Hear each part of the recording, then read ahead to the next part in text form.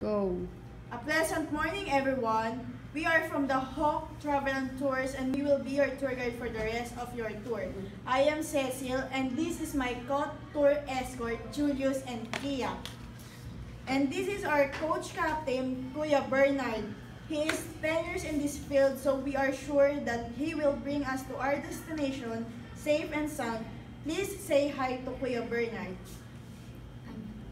Before we start our travel, let us count first. So for the day 1 of our tour, we will visit Baclayan Church and Museum, Tarsier Watching, Lubok River Cruise, Man-Made Forest, Chocolate Hills, Butterfly Conservation Center, and Souvenir Shop. For the day 2 of our tour, we will have Island Hopping with Dolphin Watching Tour. Our destination will be Dolphin Watching, Balikasag Island, Virgin Island. For the last, day 3, we will go na to Manila. These are the inclusions of our tour. Private air-conditioned transportation, buffet lunch at Lubok Floating Restaurant, all entrance fees and toll fees, tour driver, pre-licensed tour guide. And for the day 2, the inclusions are private air-conditioned transportation, motorized boat, picnic lunch at the island, life vest, entrance fees, snorkel gadgets and shoes, bangka ride to sanctuary. These are the exclusions of our tour. Airfare, personal expenses, additional sightseeing, extra usage of vehicles, any cost arising due to natural calamities, travel insurance, anything which is not included in the inclusions. Now, I will discuss the information in distance in traveling time. Our first destination after arriving from the airport is in Indao Diamond Hotel, where we are all going to check in. Then after that, we will start our tour where we are going to Baclayan Church and Museum. It will take 20 minutes from the hotel, and the distance of this place is 9.4 km via Bohol Circumferential Road. After going to church, there will be a lot of destinations to go here in Bohol. On our day 2, we will go to Panglao to do a highland hopping. The distance of this place from the hotel to Panglao, it will take 37 minutes. And the distance of this is 21.0 km via Dawis Panglao Road. Expectations from the tour. Enjoy a full day tour to Bohol Island from Tagbilaran, traveling with an informative guide around the stunning island. You will have the opportunity to spot indigenous Philippine tarsiers, some of the smallest primates in the world. Visit a butterfly sanctuary and historic landmarks such as Baclayan Church. You will also see daily life in village and farms for a comprehensive island experience. Go. These are the necessary precautions that everyone must follow. First, do not leave your things unattended. Please keep your seatbelt fastened at all times. Please remain seated until we come to a full stop. And please stay with your group at all times. You are strictly forbidden from using camera flash inside the museum and when taking pictures of tarsiers.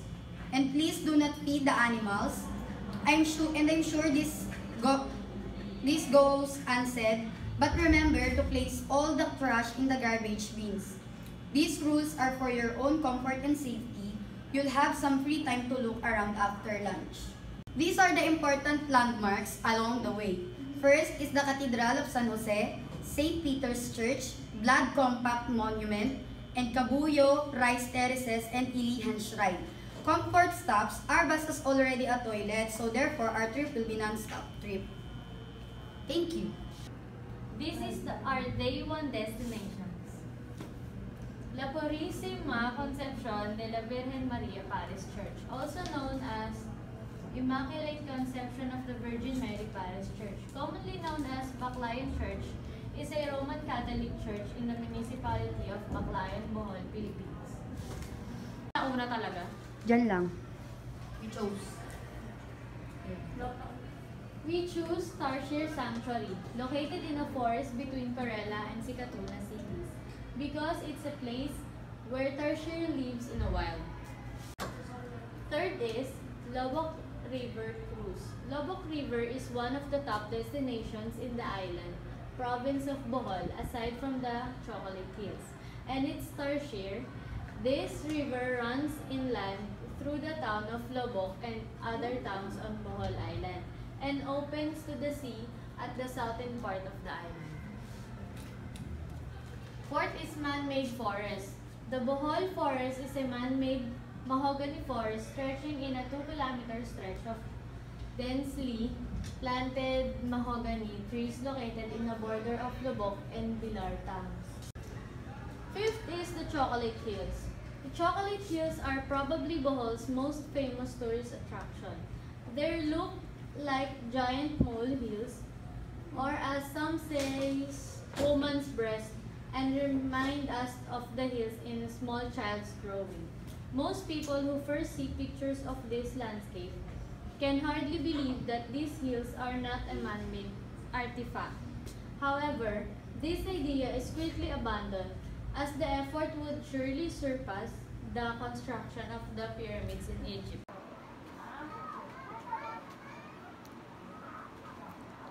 Simply Butterflies Conservation Center is the first butterfly livelihood breeding and conservation program in Bohol.